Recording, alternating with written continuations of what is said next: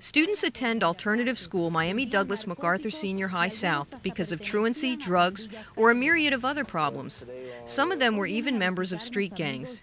Today we are here to visit our friends from Neva King Cooper School, where we make them laugh, we touch their lives, and that makes us feel good inside.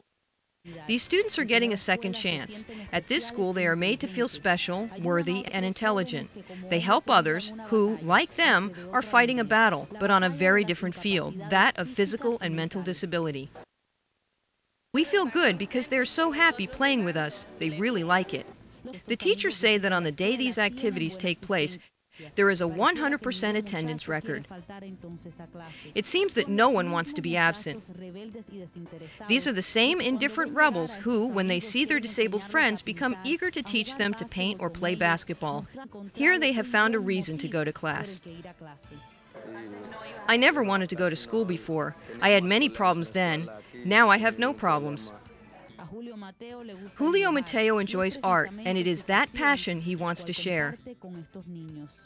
I like to draw. This painting of Julio's, a worker planting like his father, and so many more he knows in the Homestead area, has won several awards. Even former Florida First Lady Columba Bush bought and kept a reproduction. The young men and women from MacArthur who helped this school seem to have learned a very valuable lesson. Helping others is the best way to help ourselves. These students also visit senior citizen centers, reading the newspaper and just keeping the residents company.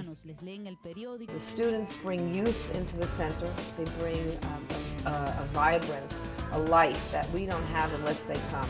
And the seniors give the students a little bit of mellow, quiet, calming advice that they realize, that the students realize, are coming from somebody who's lived a lifetime and has experienced all the good and all the bad that there is, and that they'll pick up on all the good things that they have. Well, when I come over here and I spend time with them, like I usually come out differently than when I came in. I feel like a different person. These kids tend to rebel in a classroom setting.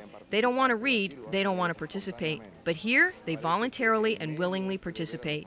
Well, I think it's a wonderful experience. We have fun with them, they make us laugh, and we laugh with them, and it's really nice. It seems that their fate is reflected in these people, and it affects them. It motivates them. They see that the elderly need support and love at this time in their life. It is easy to understand how these MacArthur South students, whose histories are riddled with family and gang violence, seem converted by their new friends. When we tried to ask one of them a question, the young man simply gave me a hug. It was then that I realized that the genuineness and spontaneity of their spirit is what helped change the alternative school students' lives forever.